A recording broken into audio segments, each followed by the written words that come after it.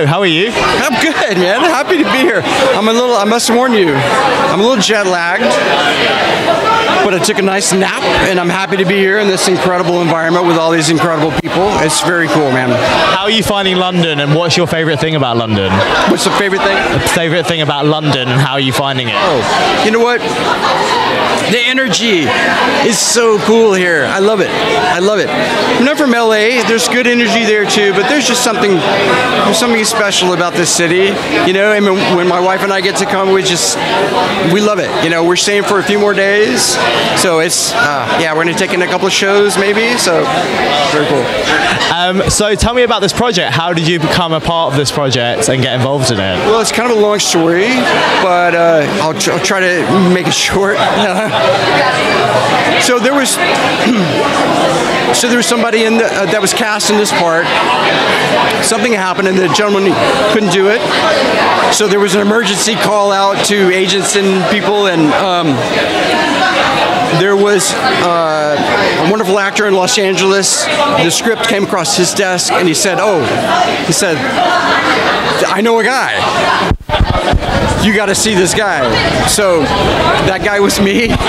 So I feel so blessed and very fortunate that they approached me and said, hey, we'd love for you to read the script. I read it. I loved it. We talked. We shot some stuff together. And in 3 weeks, you know, I was working on 96 pages of dialogue. So it was pretty freaking crazy. What a beautiful thing, man. It was so cool. Without giving anything away, what was your favourite scene to film, and what was it like filming with basically air? Okay, so I'm going to do a double answer to that question. So I won't give away too much, but there's a scene in the film where me and the other two lead actors are carrying the Invisible Raptor.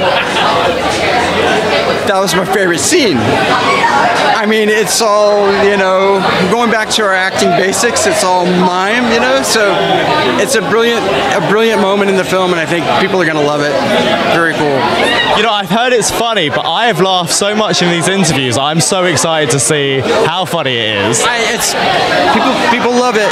People love it, and you know, what's so cool is you honestly you scream, you cry, you laugh, and in the end you cheer. It's a super fun movie. You got to go check it out. Yeah, come see it. I will do, 100%. So obviously we're at FrightFest. What would you say is your favourite horror franchise, if you have a favourite horror franchise? That could be Scream, The Grudge, The Ring. You know, I like the comedy horrors. So just off the top of my head and having jet lag for, you know, I would say I would go with Scream for now. Yeah, for now with Scream. Comedy, I love comedy horror, so. That's also my favourite as well, so we're good company. And then lastly, what can we expect from you in the future? So right now, we're working on a couple of things, television, in that arena. Maybe Raptor 2, we'll see. Invisible Raptor 2. Maybe we'll throw a T-Rex in there, I don't know. So yeah, some good stuff. Amazing, well thank you so much and have a great time tonight. Thank you, man. Thank you so much.